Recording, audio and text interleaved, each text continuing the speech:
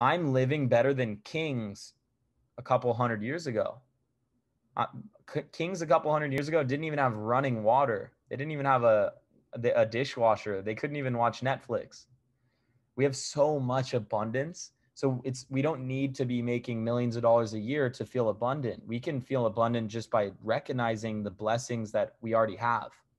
So always remember, abundance is not just money. Abundance is just having having a surplus of anything that's good for you, anything that's useful for you, and you have a surplus of it.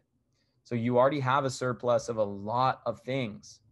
But the problem we get stuck in is we compare ourselves to our peers. And we go, "Oh, well, Nancy, she has a way bigger house, and and she makes way more money, and she has this." And it's like we have to stop comparing ourselves to other people and start recognizing the natural state of abundance that everything is already in, and recognizing that the deepest sense of abundance you have is you have an abundance of divine love that you're connected to, and that's source. And we're all connected to source. We're all connected to the to God, whatever you want to call it. And that is our deepest source of abundance, is that we have eternal life. We have an abundant eternal life in God, and in the fact that we exist. We have an incredible abundance in just the fact that you exist. Have you ever thought about how crazy it is that you actually exist at all?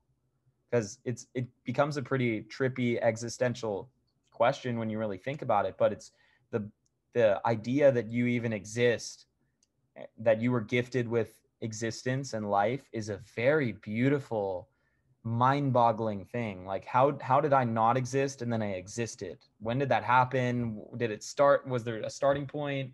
Was there a part where I kind of existed and then I fully existed, or did I just instantly exist, or have I always existed?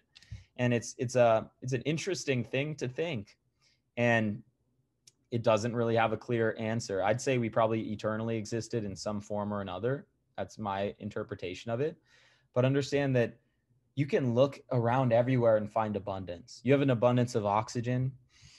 Imagine if imagine imagine if someone's sitting next to you and they make $10 million a day, but they don't have access to oxygen. What's that 10 million going to do for them? If you have access to oxygen, you're more abundant than that person who makes 10 million, because they're not going to survive longer than a couple minutes. So understand, you already have an abundance of oxygen around you. You have an abundance in that. One thing that's crazy for me to think about when it comes to abundance is grocery stores. Imagine taking some hunter gatherer from like a couple thousand years ago and showing them a grocery store. They would be like, "Oh my gosh, you could just grab the fruit and then you just swipe a card and you take it home, and they have all these beautiful drinks that were created, and all this, and frozen food where you could just heat it up and it's a whole meal." Like, we have so much abundance in our life that we overlook because we take it for granted. But we live in such an abundant society, it's ridiculous. Even showing someone from 500 years ago a modern grocery store, they would be so impressed by it. They would be blown away by something as simple as that. Not to mention something like the internet and the abundance of information you get, or a car and the abundance of, or in planes, the abundance of transportation that we have available to us. There is so much abundance. And the cool thing is, when you turn your focus to the abundance you already have, which is all around you, and you start being grateful for that abundance, then it also gets reflected back to you, where you get abundance in money and in friendships and love, and maybe some of the areas where you were in scarcity.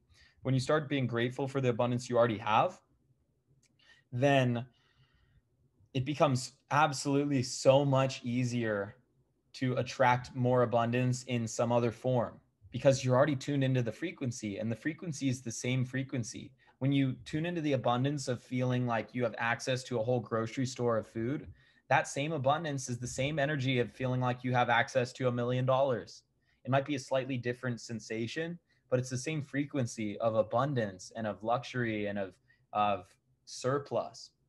And it's a very, very beautiful thing.